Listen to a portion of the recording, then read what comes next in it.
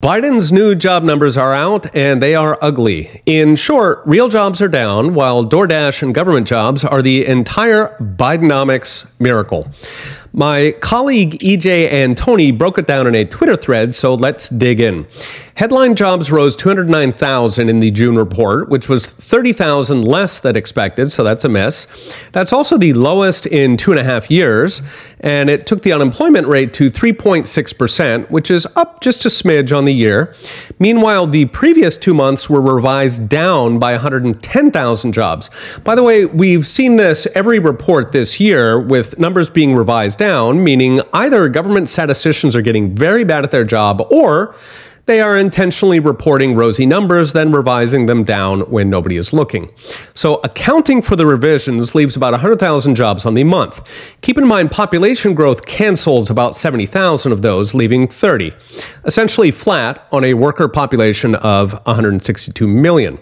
But it gets worse. For starters, most of those net jobs were actually government jobs, which don't grow the economy. In fact, many shrink it. We can debate whether an EPA bureaucrat cancels 5 or 10 workers, but they certainly aren't growing anything. They are parasites. So that takes us to productive jobs growing actually below the pace of population.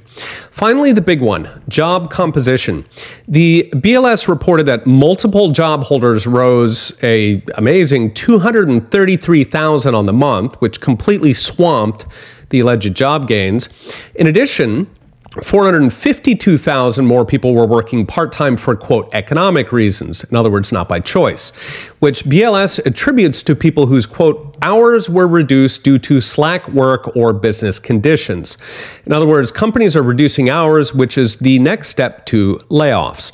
Take it together, and real jobs plunged by over 100,000, with more to come, while Americans made up the difference delivering DoorDash, not even counting the 2 million plus workers who are still missing. I've mentioned in previous videos that they've dropped out of the labor force since COVID. Many are now on government benefits where they're no longer counted as unemployed. Statistically, they're retired. So what's next? Erosion in job composition is hitting wages, which came in flat after inflation. That's actually surprising since inflation was supposed to have trickled into wages by now. I've got an upcoming video on that. Even so, flat wages is bad news for the Fed, who's trying to make wages go down so people stop spending and the federal government can spend instead. So expect the Fed to turn this into yet more rate hikes, limited at this point only by their fear of crashing yet more banks.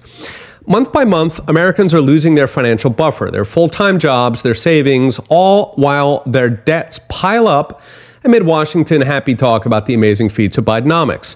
As post-pandemic pent-up demand fades and the economy drops into full-blown recession, on present trends, there will be millions of Americans up against the wall. Okay, we'll be watching. See you next time.